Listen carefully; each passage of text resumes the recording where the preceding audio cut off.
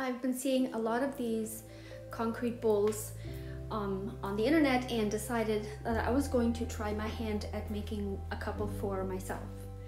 I'm going to create kind of a recipe here that I've not seen anywhere. I'm just going to start with shredding some egg cartons. I put them in the blender, added some water, and this really helped mush it up. So I created a little bit of a recipe. And so for this recipe, you're gonna need 1 part egg carton, 1 part Portland cement, and 1 part dirt or peat moss. And then you will need a container to mix it in, a mask, and some gloves. You want to get your hands in there and really mix the stuff up, incorporating all the ingredients together before you start adding water.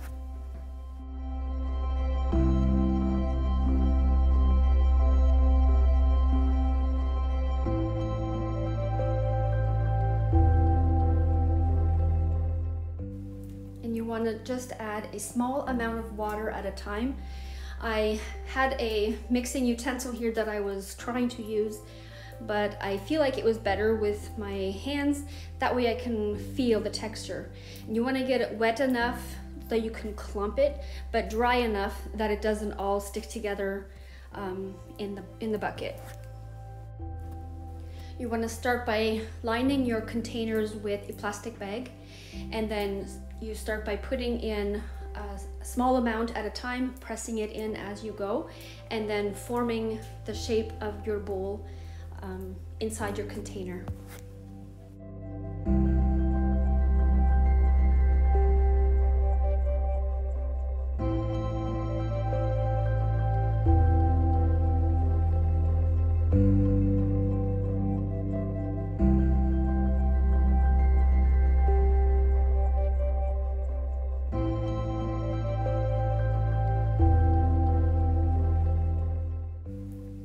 I had 2 of the same size bowl, so I did one on the inside and tried the second one on the outside.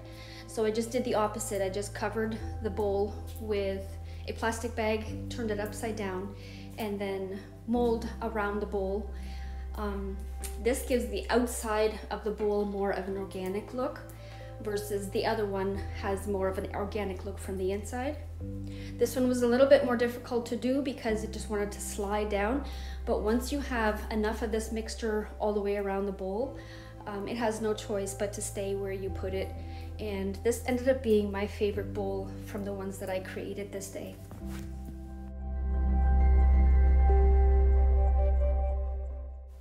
I apologize for the angle of my camera.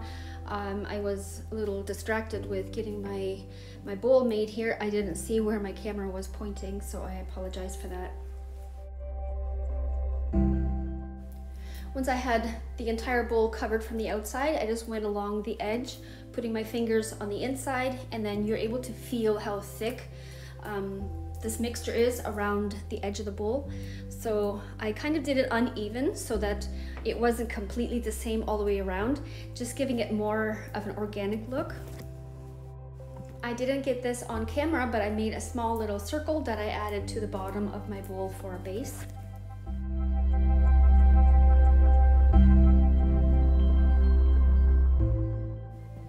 I ended up having a little bit of extra, but it wasn't enough for a 3rd bowl. So I took and cut down some milk cartons, and then I just pressed it into the bottom and went all the way around the bottom of the carton, making an edge. And then it occurred to me that these might make really cute candle holders. So I took a candle and wrapped it in plastic and then pressed it in, shaping the size of the hole I wanted.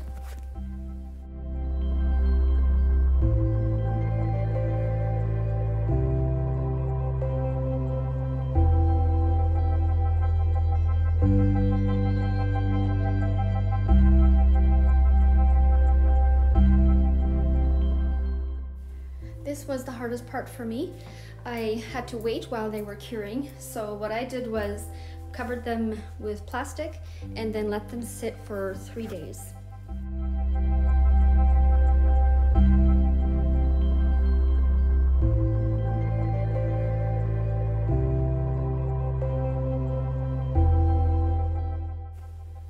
I then uncovered them and let them sit on my counter here for 2 more days, just in the open air.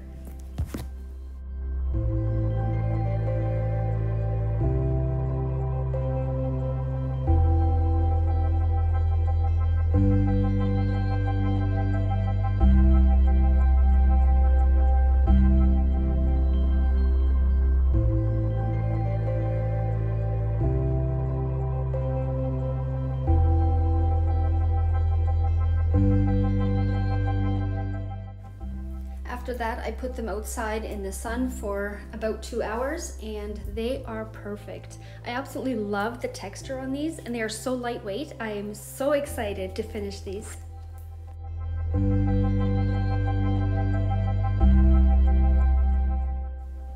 At this point, you could go ahead and add paint if you are not happy with the color, but I absolutely love the color. I just wanted to give it a little bit of a finish by sealing it. So I took some Mod Podge and just brushed it on.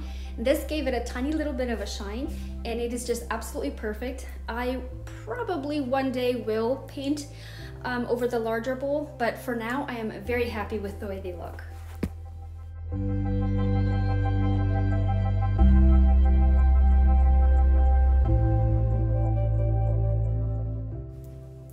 I would love to know which one of these 3 is your favorite. Mine is still absolutely the biggest bowl. It is lightweight and so authentic looking. I'm very happy with it. Thank you so very much for watching.